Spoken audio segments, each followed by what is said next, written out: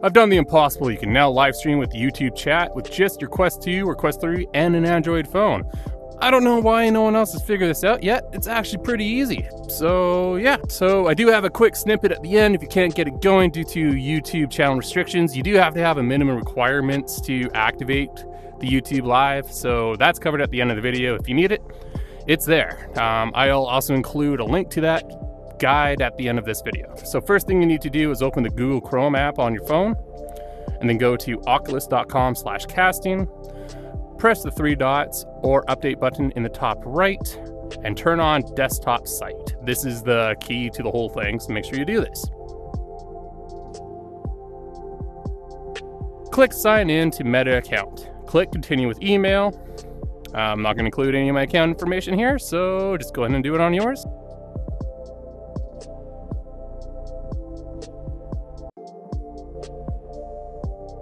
Google should now look like this. Now open YouTube on your phone.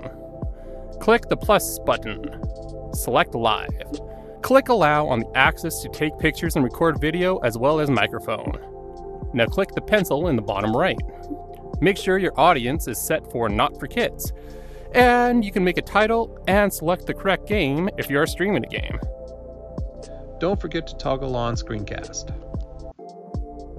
Then click next. Give YouTube permission to stream screen recordings. Click start now. Now boot up your Quest.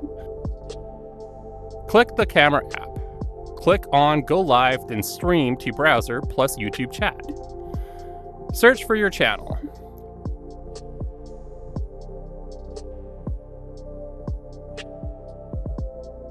Take the opportunity now to turn on your mic. Click continue. Now you are technically live, but you may encounter the stupid monkey bug. This indicates that your stream is not set to public, stream to browser did not link correctly, or you did not enter your YouTube channel correctly. So if the monkey is there, try stopping the stream on your headset and trying again, or refreshing the oculus.com/casting webpage on your phone.